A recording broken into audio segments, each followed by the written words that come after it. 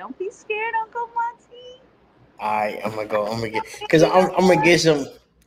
All right, check it out. I'm gonna go deep with you. Forget it. I love asking this question, right? Because I'm looking for a funny one, but this one more serious.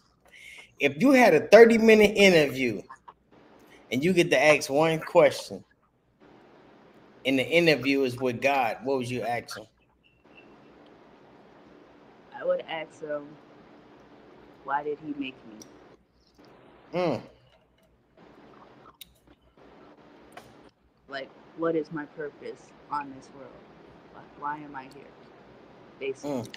Well, everybody asks that question. You know, we we all got a purpose, and I think we wouldn't find that purpose, like truly find that purpose, until when we find it. Then I think it's gonna be time for us to leave this place. Well, either that or I'll be asking him, why did my dad don't like me? My biological dad. Mm. Why don't he like me? Well, no, I can't answer for God, but I know Bless you, Bookie. I don't think there's no one that don't like a person.